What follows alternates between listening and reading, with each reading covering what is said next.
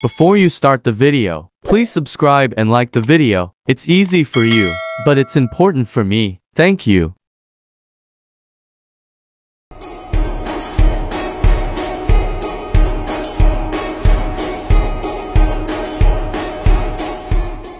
Barcelona are looking to bring in a midfielder that go some way to replacing Sergio Busquets, and the latest name doing the rounds is Bayern Munich linchpin Joshua Kimmich. News broke this week that Barcelona feel that there is a real possibility of signing Kimmich this summer, and that it will work out cheaper than activating the 60 million euros release clause that would be required to bring in Martin Zubimendi.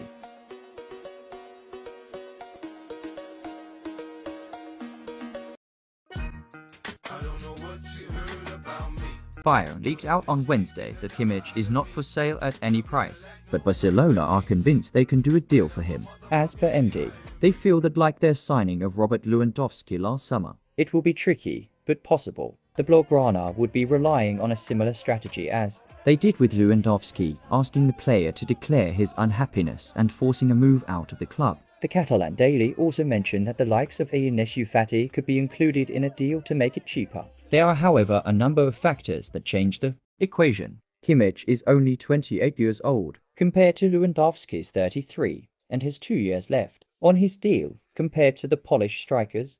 1 year, when Barcelona came in for Lewandowski, it was likely their last chance to extract a large fee for him. They would also need to convince Kimmich to declare his desire to leave and burn bridges. If Barcelona can pull it off, it would be a significant feat.